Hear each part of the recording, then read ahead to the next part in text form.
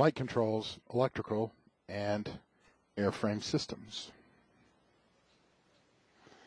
Aircraft components. We're going to look at the parts of an airplane first and go from there. So the first thing we're going to think about is the fuselage. The fuselage contains two major components. The cockpit, that's where the pilots sit, and if you've got an older airplane, a flight engineer would sit there also. And then you have the cabin, that's where the passengers sit. In small airplanes, the cockpit and the cabin is all lumped in together in one place. You can't really separate out the cockpit or the cabin. Here is a fuselage. You notice it doesn't have the wings, the landing gear, the vertical stabilizer, the horizontal stabilizer. It doesn't have the empennage. It's just the fuselage. And of course, you can see here the cabin. Let's see. If I was going to draw the cabin cutoff here, the cockpit would be here forward, and the cabin would be there aft. So if we look at, oh, that was pretty interesting. So if we look at construction, an open truss framework, people aren't using that very often anymore. That's pretty old school. Here's a picture of open truss. You can make it out of wood. You can make it out of hollow steel tubing, but it weighs a lot to get the amount of strength that you need. A monocoque type of construction has stress skin, where the stress skin is the only thing that's holding the stress or the load or needs all the strength, with maybe a little bit of structure. Here's a picture of a monocoque skinned fuselage, and you'll notice right in here and in here there's no longerons, there's nothing that's going back to take the load except for the skin.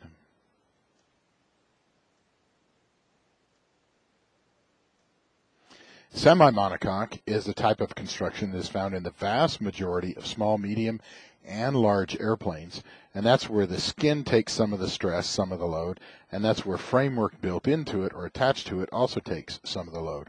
So here is an interior cutaway diagram of a pretty typical fuselage aft of the cabin or aft of the cockpit on a small airplane, where the skin carries some of the load, and so does the internal structure. That's semi-monocoque, and that's what's found in the vast majority of small, medium, and large airplanes. Wings. Okay, high wing, low wing, mid wing, and biplane. So there's a lot of different kinds of wings, but they're all doing the same thing. They all contain the same components. As for instance, the major component is the airfoil. The purpose of an airfoil is to generate lift. The ailerons are there out on the wingtips usually, and they're to create differential lift so that you can roll the aircraft. For instance, if we had a wing and a fuselage with a propeller on it, and we'll put an empennage on it. The ailerons are typically on the outboard on the left and right wing, and one aileron moves up and the aileron moves down. So if we look at this one over here, if here is the wing and then here is the aileron that's gone up, the airflow across the wing is going to hit it, and it's going to push this wing down. So that means this airplane is going to tend to roll to the left. And of course, at the exact same time, this aileron on this wing is going to go down, so the airflow is going to hit it, and it's going to push this wing up. So this wing goes up, which also contributes to a roll to the left. Now, what's interesting is that, well, we'll get into some more aerodynamics later. So ailerons provide differential lift.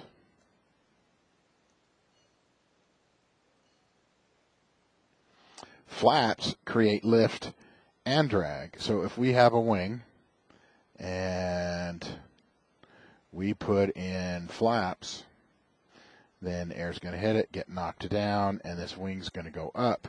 So we get more lift. That means we can fly at a slower airspeed. But the wind is hitting the flap, and the flap is trying to slow down. That creates drag. So that means that we're going to have to either add power or we're going to have to nose the airplane down in order to maintain our airspeed. So flaps generate lift and drag, and of course this makes it really nice to come in and do an approach to land, because one, a lower speed, if we can fly at a lower speed, that's going to equal a shorter runway. And if we have more drag and we point the nose of the airplane down, that means that we're going to be able to have a higher descent rate.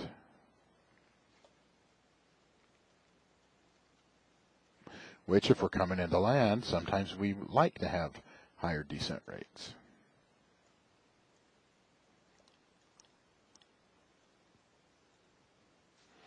Empennage. The empennage is also called the tail surfaces.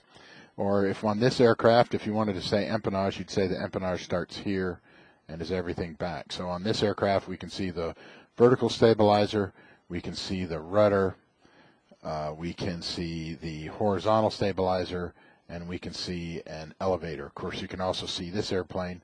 It has flaps extended, and it's hard to see the ailerons are neutral, but that's where the ailerons are. So vertical stabilizers allow for, or cause, or the purpose of vertical stabilizers is to have stability in yaw. If I can hit the right buttons here.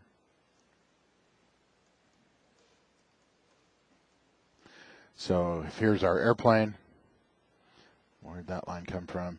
And here's our vertical stabilizer. So we're looking down on top of the airplane. Here's a horizontal stabilizer. But let's look at the vertical stabilizer.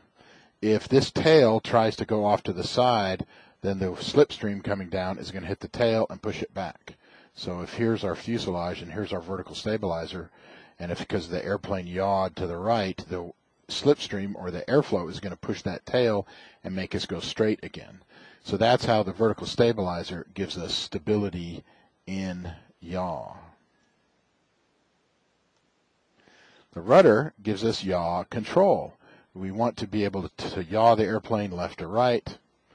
So here's our airplane, here's our vertical stabilizer, but then here's our rudder, and we can of course turn the rudder left and right, and we can control the yaw of the airplane.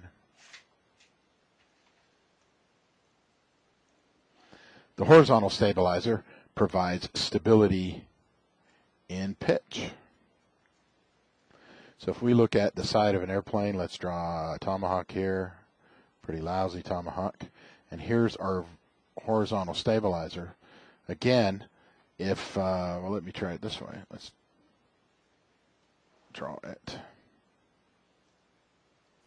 Let's say the airplane is pitching up, and here's our horizontal stabilizer. If the airflow comes and hits it, it's going to tend to push the tail up and push the nose down, and therefore it gives us stability in pitch. Now, if we then add, the next item is going to be the elevator. If we put the elevator on the back here, we can control the pitch by making the elevator go up and down. If the elevator goes up, then the air hits it, and it pushes the tail down, and it pushes the nose up. So we're going to use the elevator for pitch control. Trim tab. The trim tab is there to maintain elevator position. So just say here is our horizontal stabilizer, and then here is our elevator, and then we could put a trim tab on the end of it. And if we move the trim tab up, the airflow is going to hit it and push this whole elevator down. Now the airflow is going to hit it, and it's going to push the tail, the whole tail up. So really what the trim tab there is to keep the elevator in the correct position so that you as the pilot don't have to push or pull on the trim tab. But if somebody said, hey, what's the trim tab there for? You would say the trim tab is to maintain elevator position where I want it. If, in lieu of an elevator and a trim tab and a horizontal stabilizer, you can instead have a stabilator. Oh, darn, the picture didn't work. So why that's all moving that fast. In any case, a stabulator is where you have the elevator, you have the horizontal stabilizer, and an elevator in the same device. And it's pretty common on a lot of Piper aircraft, except for it's not on a PA-28. So if we look at it from the side, here's our stabilizer, and then we have an anti-servo tab on the end, and it hinges right around here in the middle. So if we want to go up, stabilizer here goes up, down, here it goes up, and so now the stabilizer and the anti-servo tab or the trim would be right there. Now air hits it, pushes the tail down, and then of course the nose is going to go up. You'll notice how, though, I drew this trim tab or anti-servo tab, I drew it a little differently. As this entire stabulator, the entire tail surface moves. That is, the stabilizer and the elevator is one piece, so the whole thing moves. This anti-servo tab, when the stabilizer leaves neutral, this anti-servo tab actually moved up a little bit, and now the air is hitting it, and it actually makes it harder for the pilot to go to full control travel and pull the nose back. That way it prevents over-controlling, because the anti-servo tab moves in such a way that it gets in the way of the slipstream, the airflow, and makes it harder to move the control. The other thing it does, just like a trim tab, it's also there to maintain stabulator position. So if I crank in the aircraft and I rotate that trim wheel and I rotate it and I move this anti-servo tab up, then the airflow is going to hit it, and it's going to make the stabilizer go down. And of course, now here's our anti-servo tab. Now air is going to hit it and get knocked down, and that's going to make the tail go up and make the nose of the airplane go down. But it will hold, again, it will maintain the stabilizer, or it will hold the stabulator in position. So this anti-servo tab really does two things, only one of which is what a trim tab does. The second thing that an anti-servo tab does is prevent the pilot from over-controlling. And again, the stabulator is doing the same two things as the stabilizer and the elevator. It's there for stability in pitch, and of course it's there so pilots can control the pitch. Okay, next is landing gear. So conventional landing gear versus tricycle landing gear. Let's take a picture, take a look at this. This is a J3 Cub. It's a really early Piper from the 1930s. They made them for decades and decades and decades. And I want you to notice that there's two main wheels in the front and that there's one small tail wheel in the back. And this can be called a tail wheel airplane. Sometimes it's called a tail dragger. And that's in addition to the fact that it's also called conventional. Conventional gear. So what I want you to also notice is that the center of gravity of the airplane is behind the main wheels. So when this airplane is sitting on the ground, the center of gravity is toward the back, so that helps keep the nose down. So if you're landing a tail dragger off of the airport and there's a gopher hole that you run into, it's less likely that the nose will go forward and hit the propeller, which is why you see a lot of, I was going to say off-road, you see a lot of airplanes that fly off airport, such as Bush airplanes in Alaska or other countries, and they use a lot of tail draggers there for this main reason, so that you can land on unimproved runways, that is dirt strips or grass fields, and it's less likely for the nose to go forward and hit anything. So here is a nose wheel airplane, and of course here is the nose.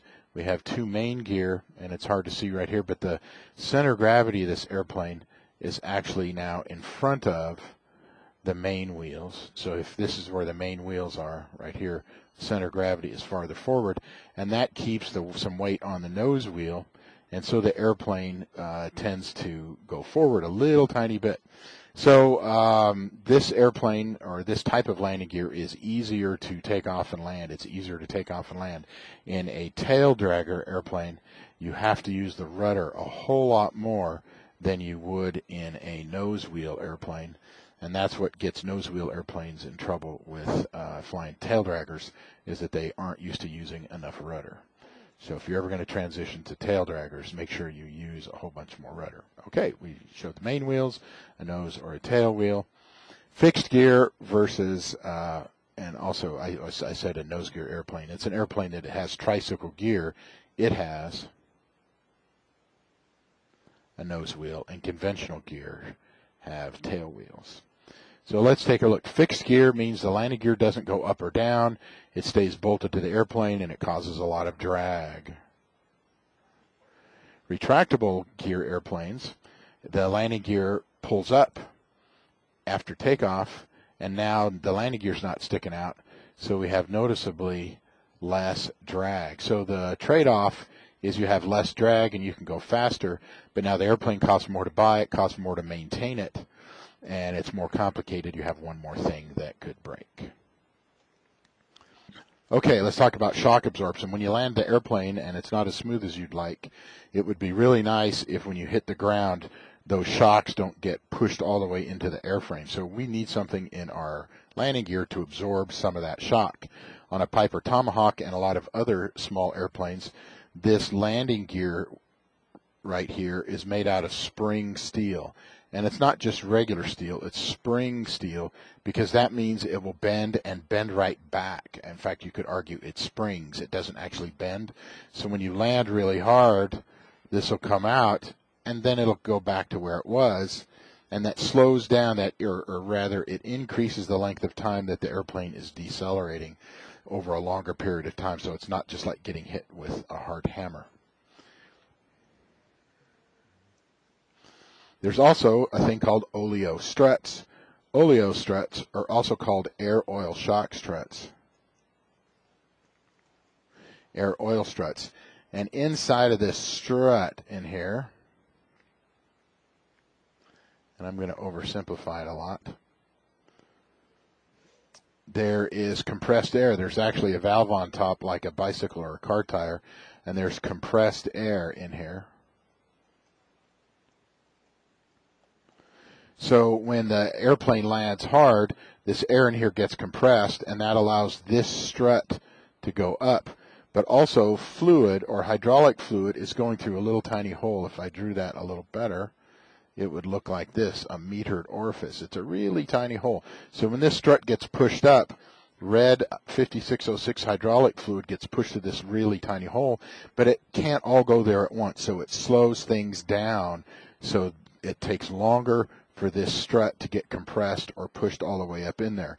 So an air oil shock strut really has two ways to absorb shock. It has compressed air and it has hydraulic fluid, or hydraulic oil if you prefer, to also help absorb the shock.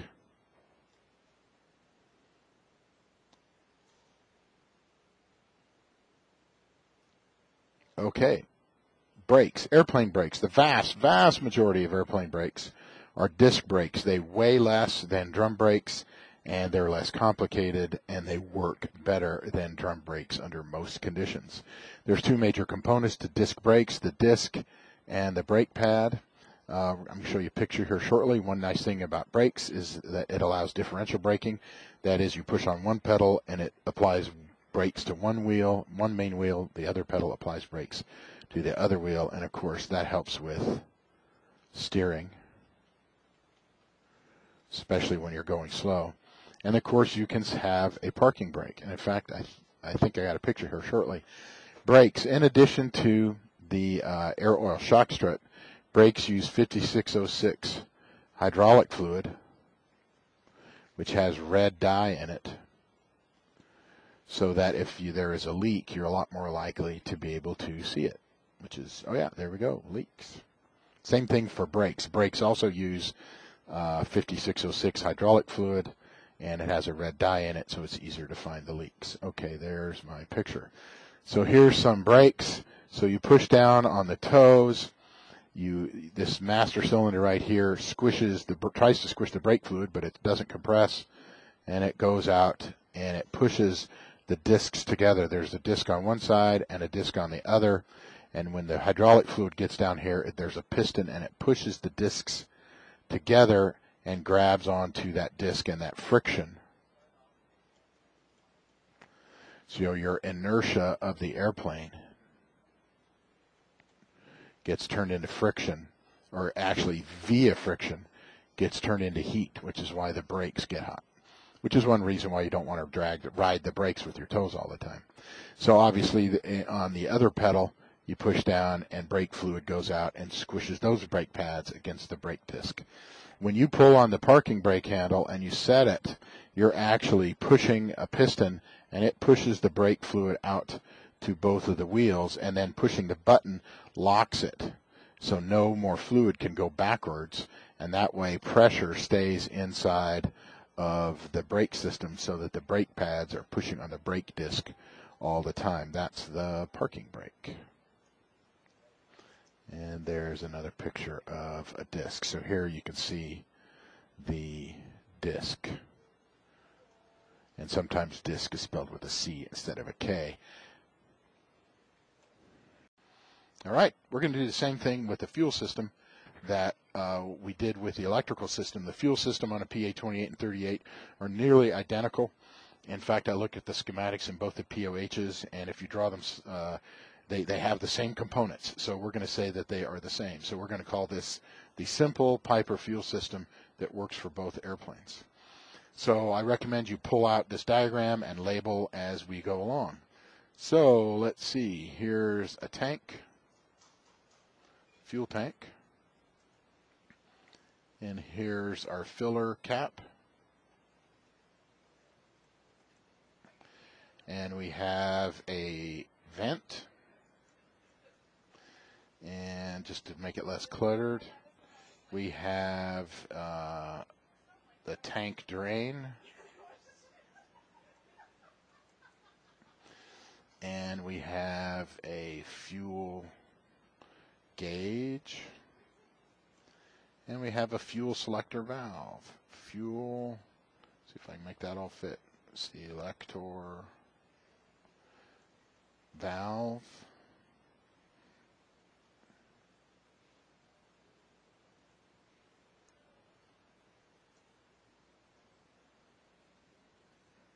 And on the fuel selector valve, we have right, and we have left, and we have off. There's 3 positions. You'll notice that this fuel pickup tube right here, it's not at the bottom of the tank. So as long as the fuel level comes down to here, we're still going to be able to get fuel. So effectively what that means is inside of here, if I can get it to go, this is unusable fuel.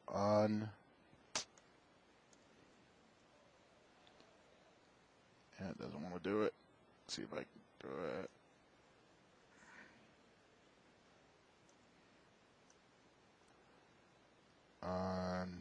No, it doesn't want to let me do it. So I'm going to write it.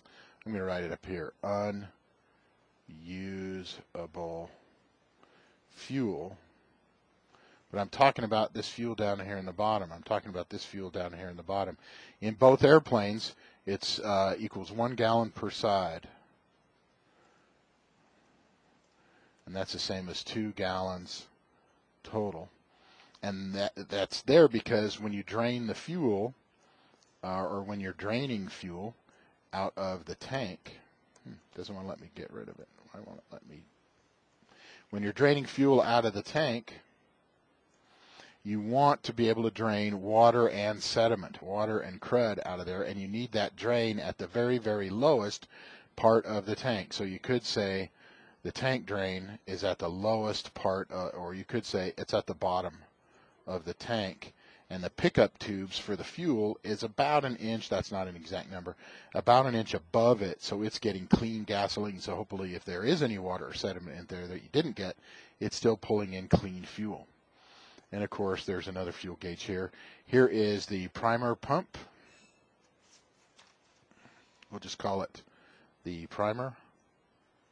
That's what's in the cockpit. It's a manually operated valve, and we're going to call these the primer nozzles. We're going to talk a lot more about them when we get to engines. And while we're here, this square is a carburetor. The thing I like about the word carburetor is none of the vowels get repieced. Carb, et, or. All we need is an I, and we'd have and a Y, and we'd have all the vowels in there. And of course, we have a mixture control that goes to the carburetor. We have a throttle control that goes to the carburetor. We're going to talk a lot more about the carburetor and the mixture control when we get to engine theory. So fuel comes out of one of the tanks. Let's say it's set on right. Fuel goes up here, and this is the fuel strainer.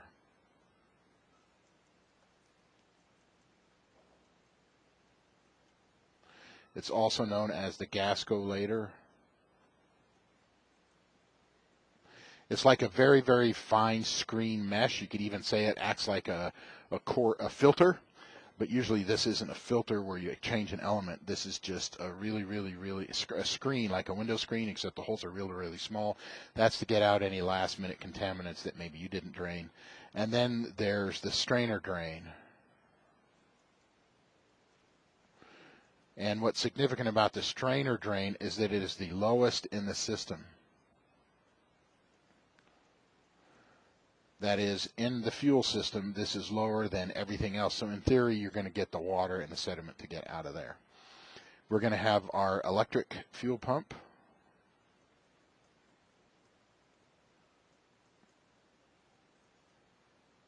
And we have our engine-driven fuel pump.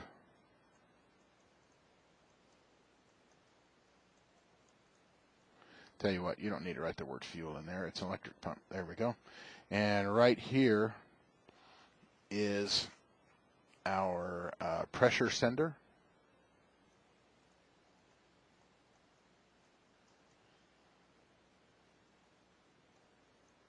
And that pressure sender is telling the fuel, the pressure gauge. So here's our fuel pressure gauge. It's sending electrical signal to the gauge so we know what the fuel pressure is, and it's telling you the pressure after, oh, that was interesting. It's telling us our fuel pressure after both pumps. Also, what you need to know about the pumps, oh, that's rather interesting, is that when the engine-driven pump is working, it's going to pull the fuel through the electric pump. Or if the engine-driven pump isn't working, the electric pump will push the fuel through the engine-driven pump. So there's a valve in here that allows fuel to go through it, even if either one of these is broken. So if one of them breaks, the other one will either push or pull fuel through it and get it from the strainer all the way to the carburetor. You'll also notice that the primer gets its fuel after it goes through the fuel strainer. So in theory, the primer, the pumps, and the carburetor are all protected from crud or from sediment by the fuel strainer. Let's see. I want to talk about, I think it's going to be on the next slide. Well, we'll put it on this one here. When do you have these pumps? Here's the engine-driven pump, and there's the electric pump. There's really 3 times electric pump needs to be on. Is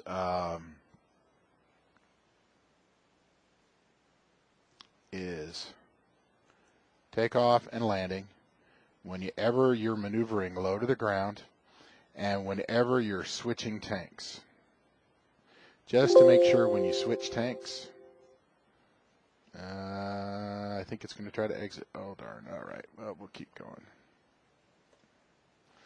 Whenever you switch tanks and you go from right to left, you ought to turn on the electric boost pump. So just in case, when you switch tanks, if there's an air bubble in here, it'll go ahead and push the air bubble through, and then right behind it, more fuel. So those are the 3 times that you would need to have the electric boost pump on.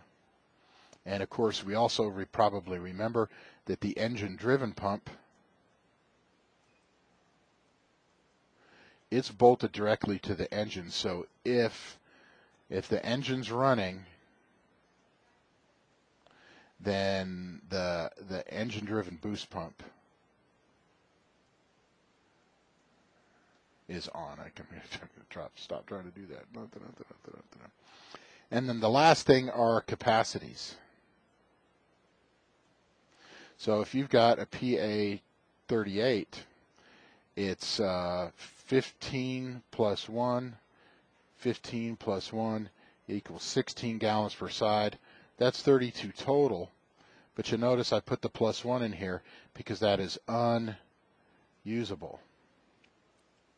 So really you could argue that that equals 31 usable.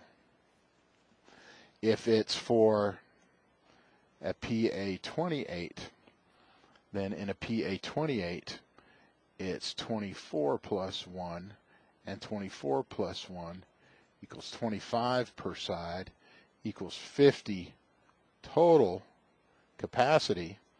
But again, this one on either side, that equals 2 gallons unusable, which is therefore going to leave us with 48 usable. So like I said, both airplanes have 1 gallon in each tank you can't use. So 48 versus 50 and 30, correction, I made a mistake there, 30 usable, thank you. 30 usable versus 32 total. And both airplanes have a total of 2 unusable.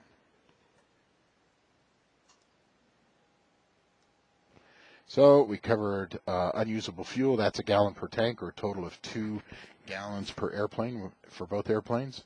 The engine-driven pump is on whenever the engine is running. You can't turn it off. The 3 times the electric fuel pump needs to be on is when you're taking off and landing, when you're maneuvering low to the ground, and when you're switching tanks. You actually want to turn on the fuel pump before you switch tanks if you're in the air. It's a good habit pattern to get on when you're on the ground. And the lowest point in the fuel tank is the drain, the sump drain or the tank drain. The lowest point in the entire fuel system is the drain that's on the fuel strainer on the side of the airplane. That's the lowest point in the entire fuel system. And we just covered fuel tank capacities. We could call it 15 plus 1. 15 plus 1 equals 32 total, less 2 unusable equals 32 usable, or 24 plus 1, 24 plus 1, of course that's for PA 28. For 38, so we have 25 plus 25, that's 50 total, minus 2 unusable is 48 usable. Yay, usable. All right. Let's talk a little bit about aviation fuel. Aviation 8087 avgas was red. It's not available anymore. I'm not going to ask you that color. 100 low lead avgas is blue. I am going to ask you about this on the test, and you'll need to know it for your oral practical. 100, 130 avgas was green, but nobody makes it anymore, so I'm not going to ask you about it. And jet fuel, we're not going to pump any fuel into the aircraft that's jet, but it's actually straw colored, a light yellow, very light yellow. It is good data to know about how dense fuel is. Aviation gasoline is 6 pounds per gallon, so a gallon of gas by volume equals 6 pounds of avgas. That's good to know, so you know how much weight is getting put on board the airplane. I'm not going to ask you about jet fuel, because you're not going to be flying jets. But it is good to know what water. Water weighs more per gallon, so it's more dense. And that's why it sinks to the bottom of a fuel strainer cup. So here's your fuel strainer cup, and here's the fuel level. You might see water bubbles down here in the bottom because the water is more dense.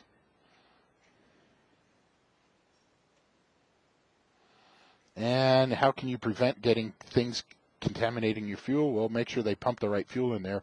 Getting jet fuel in your tank is terrible. There's nothing you can do about it except cancel the flight and call a mechanic, and they're going to have to drain all the fuel and flush all the jet fuel out. So there's absolutely none left before you're ever going to get to go flying. Let's put it this way, you're not flying that day. Keep the caps on and keep them tight. If you're not either looking in the tank or putting fuel in the tank, the caps need to be on and tight. That way dirt and dust and insects can't fly in. And if it's raining, then water can't get in. If it's snowing, then snow can't get in. If it's going to get cold, let's say here's a fuel tank. And let's say the fuel level is down here. There's actually water vapor, evaporated water vapor in the air inside the tank. If it gets colder, some of this water vapor is going to condense on the side of the fuel tank, just like drops of water on the side of a can of soda on a cold soda on a humid day. And then these drops might just stick there, and when you go flying and the fuel sloshes around, that's when these water droplets may go down, and if there's enough of them, it might go into your fuel inlet tube.